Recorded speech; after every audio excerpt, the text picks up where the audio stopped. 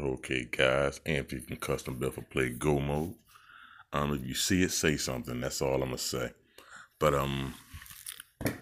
this is a run I had of this. The last run I had of this. As you've seen, I blew out the center diff coming up the hill, and I jumped and flipped and took a couple tumbles. That was a couple tumbles, but I did put it back, which was very simple, which is taking these two screws off, and it's 600 about them. I'm gonna show you here. 1, 2, 3, 4, 5, 6, and then just swap it out. It's no, there are no gaskets or anything, so you can just slide it right back together and just screw it back on. So I'm on metal now, and sounds kind of bad. I don't like that right there. I have a plastic one already. Just when I heard the sound of that, I said no. I came and I changed it off, and I just didn't like that. But also too, guys, I forgot to mention this in last videos. As you can see, my battery cases, I cut those. I'm gonna show you. This was the original way that the battery was supposed to go in, which everybody knows who has the truck. The original way is this way here, straight up and down, and that was it. As you can see, I had just enough room for the battery to go in. So that was the regular way, with the ESC not in the way it just fit in. So what I did, like I said, I just cut a wall, same straps and all. I just cut one of the walls off here on the side, and I cut a back end off to give my wires some room to breathe. And it's in. You can just strap it right in just like that. Now, the purpose of this video was to let you know there is a wheelie bar that'll go on here. And there it is. As you see, it's on there. I have a run for you guys soon. All the scratches on the bottom before I did any kind of work to it. As you can see, I was kind of hard on it. This is really before the tires, most of the scratches and all of that stuff. And I ran it maybe about a good 6 times. Just running it around to see how it was when I first got it. And I did mostly all of that scratching during that time. So, yeah. But if you check up on it, you see how my setup is here on there. I just ordered it and drilled the hole through here, guys. I drilled the hole through nuts just to take up the extra space, and had spare pieces of other things that I do, and a nut on this side.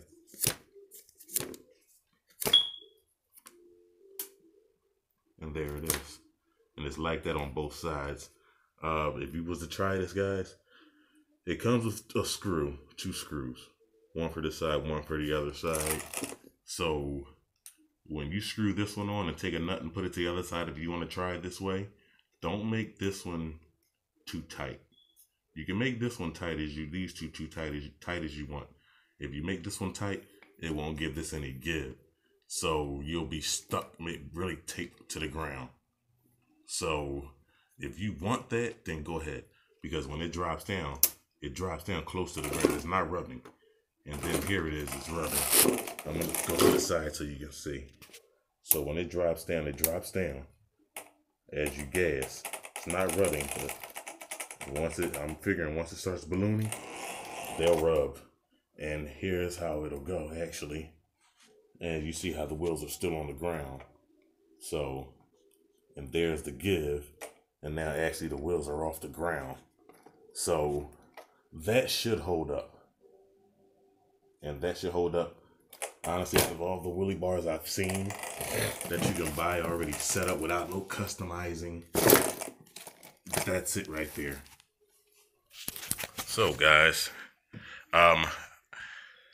I have another tail coming too. I just didn't want to put anything else on there. I saw what happened to the other one. Upon further inspection, I seen this cracking a little more. This was from the first flip that I did that it cracked. That's on the video, 2 earlier videos, guys. Yeah, so I didn't want to put anything else on here because I figured once it does that little twist, these pins will pop and this will slip right off, and these pins just fly out wherever they end up at. So these have little gashes underneath the pins, so this can come back off at any time. So I didn't want to put anything else on here. I just wanted to go with a full woolly bar. And like I said, guys, it's there.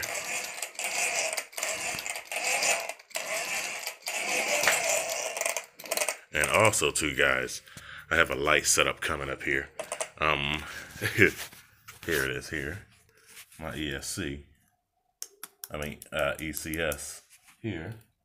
And to even out the weight, I was actually looking at this too.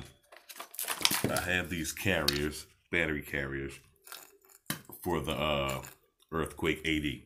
I'm going to mount that right here. Take this wire out of the way. And I'm going to mount that here.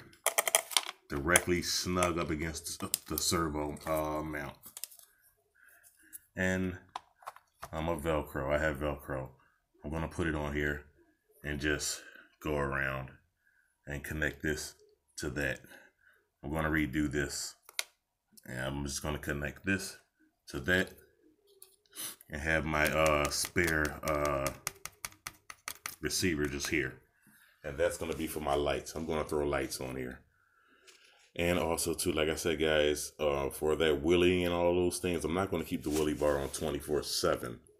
But I'm going to make sure that, you know, it's easy. I installed it so I can make sure that it was easily put on and taken off.